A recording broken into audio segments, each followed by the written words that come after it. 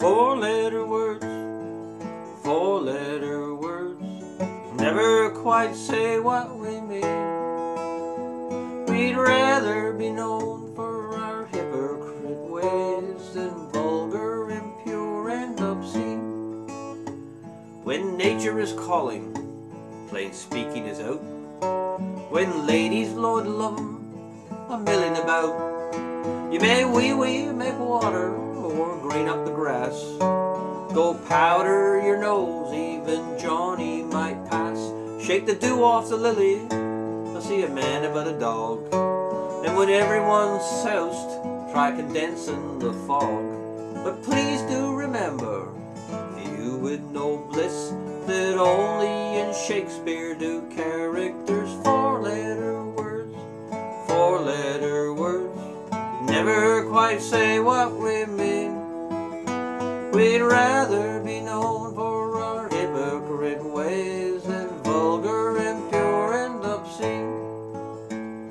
Now a woman has a bosom, bust or a breast, lily-white swellings that bulge neath her vest, towers of ivory, sheaves of new wheat, moments of passion, ripe apples to eat. You may speak of her nipples as fingers of fire, hardly a question of raising her ire.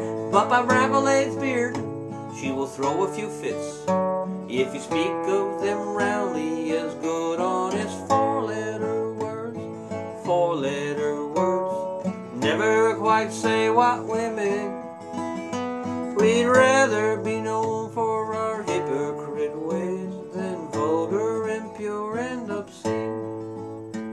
Though a woman oppose your advances, she'll be kind, as long as you intimate what's on your mind. You may tell her you're hungry, need to be swung, even ask her to see how your etchings are hung.